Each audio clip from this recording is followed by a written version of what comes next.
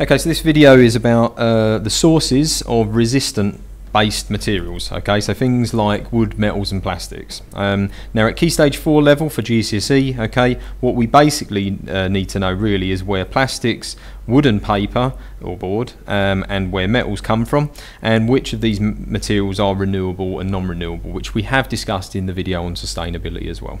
Okay, so firstly, where do plastics come from? Well, the majority of plastics, as you will know, often come from oil. Okay, now there are a few plastics, things like plastics that are produced from cornstarch or acetate, which comes from a cellulose source, okay, which is like plant-based. Okay, however, the majority of plastics, you know, anything that starts with P generally, or poly, yeah, such as polystyrene, polypropylene, polymethyl methacrylate, or acrylic as you may well know it as. Okay, all of these plastics are oil based. Okay, now if we talk about wood and paper, okay, as you may know, obviously the wood and paper are produced from trees. So in this case, unlike plastics, which are not sustainable, we've only got a limited supply of oil, okay, unlike plastics, wood and paper is a sustainable source, provided obviously we take these from a managed forest, so something that has probably been